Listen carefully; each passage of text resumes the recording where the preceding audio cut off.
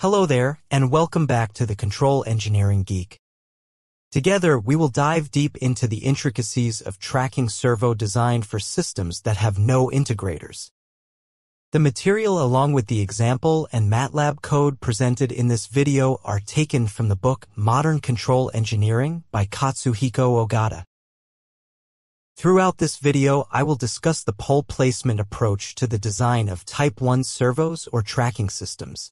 Here, I will limit the undertaken system to have a scalar control signal U and a scalar output Y with no integrator. If the plant has no integrator, in other words, it is a Type 0 plant, the basic principle of the design of a Type 1 servo system is to insert an integrator in the feed-forward path between the error comparator and the plant.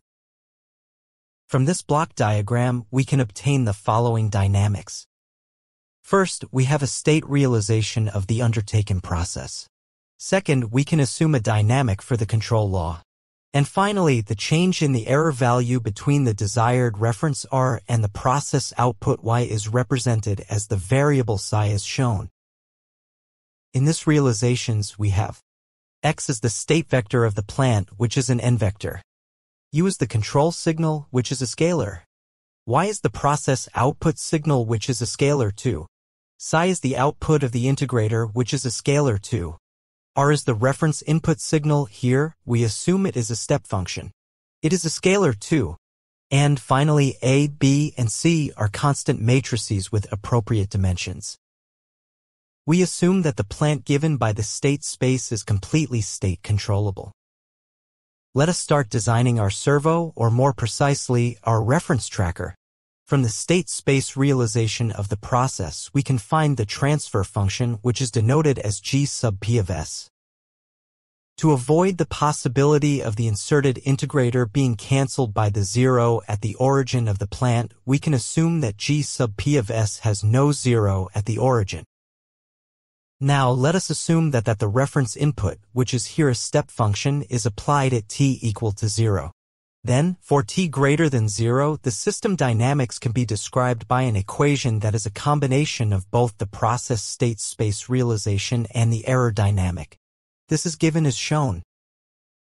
In this video, we need to design an asymptotically stable system such that the process state X, along with error psi and the applied control law U, approach constant values. Then, at steady state, psi dot will be 0 and, consequently, the process output at time infinity will reach the desired reference R. Not to forget that at steady state, the dynamic above is given as. At this point, we need to remind ourselves that R of t is just a step input, thus, R at infinity is basically equals to R. Now, if we subtracted both shown dynamics, we can obtain the following relation. And if we define the following new states, then our last relation can also be written as following. And if we go back to our assumption regarding the structure of the control at beginning of the video, we can say that U sub E of t is given as shown. In this new formulated dynamic, the vector of x sub e and psi sub e can be defined as a new variable e, which is an n+1 vector where n is the number of the states of the original process. Thus, this dynamic can be written as, in which the matrices A hat and B hat are given as, while the control law U sub E is given as.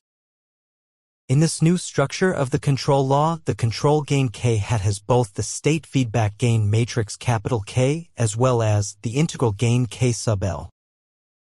So, if we want to write the state error equation, we can simply substitute the new formula of the control law in the equation of the E dot and obtain the following closed-loop state matrix. Now, we can state the following important statement.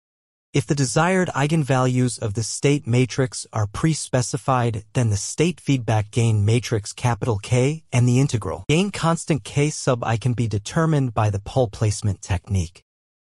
However, this step requires that the system of the error E dot is completely state controllable. Thus, we need to check the rank of the following shown matrix, which has to have a rank of n+1, where n is the number of states of the original process. Let me now introduce an example. Consider the inverted pendulum control system shown. In this example, we are concerned only with the motion of the pendulum and motion of the cart in the plane of the screen.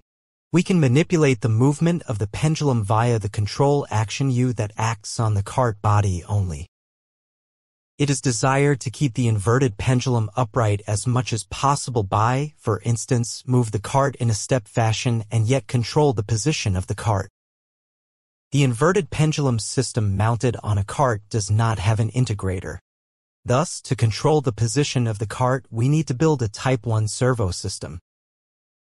To drive the mathematical model of this system and to keep everything as simple as possible, let us assume that the pendulum angle, theta, and the pendulum angular velocity, theta dot, are small.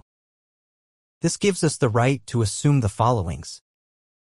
And through the force balance and torque balance equations, and without going through detailed steps, we can end up with the following two second-order differential equations. And by defining the following state variables, we can write the following first-order differential equations based on the motion equations above. Thus, the state space realization for the states can be formulated as shown, whereas the output is given as. So, we have the state matrix A, the control input matrix B, and the output matrix C as shown. Therefore, we have the following linear state space format. Let us also assume that the numerical values for cart mass capital M, the pendulum mass M, and the pendulum length L are as shown. Then, when these numerical values are substituted in the state space matrices, we will have the following numerical format of both the state and the input matrices. For the Type 1 servo system, we have driven the state error equation, which is given by the following equation, where the matrix A hat can be written as, whereas the matrix B hat is given as. In this realization, we have the control law is given as, in which the matrix K hat is given as shown. Here, as we have four states along with a scalar output, thus we need four gains, K1 through K4, for the state feedback controller, in addition to a single gain, K sub L, for the servo. This figure shows the structure of our control problem here. Keep in mind that we have fed the position signal Y, which indicates the position of the cart, back to the input, and at same time we have also inserted an integrator in the feed-forward path.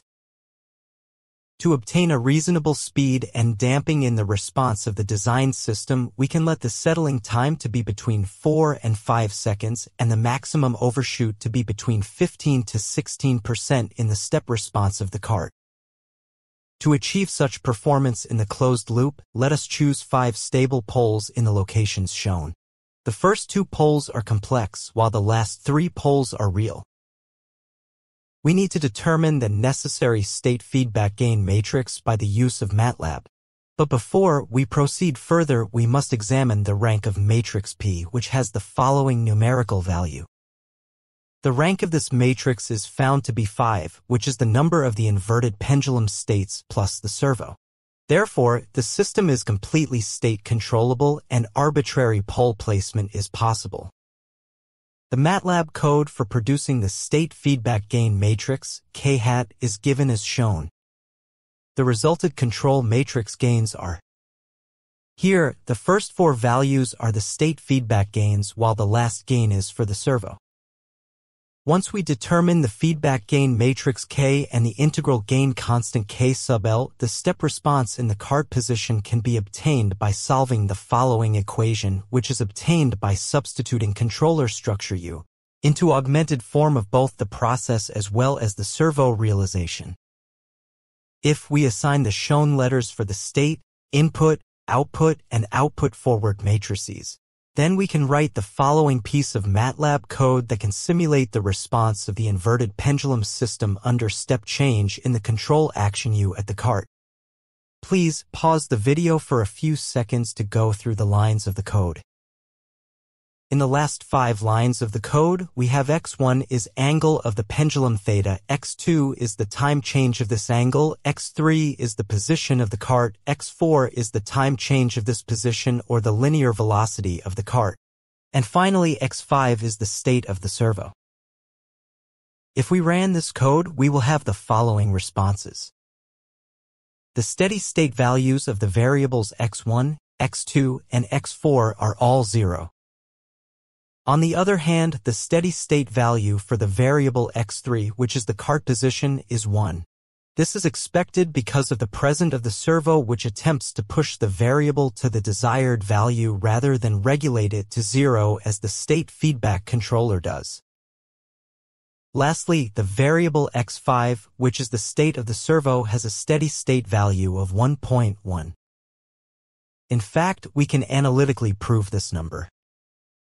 Since the following relation at steady state has to be true, and with the numerical values, we can conclude that the control action at steady state is 0. From the assumed structure of controller, and by substituting this value, we may have an expression for the servo state as shown. Thus, with the values of the process as well as the servo derivative states at steady state, which is simply a 0 vector, we can have the servo state at infinity as a function of the input reference R. As we assume a unit step input, then we will have the servo state to be 1.1 as it was shown by the simulation. With the value of the servo state at infinity, we have reached the end of this video. I really hope that you gained something from this video. Please consider liking the video, sharing it, and subscribing to the channel. Thank you for the time spent on this video, and see you soon in a new video. Hopefully.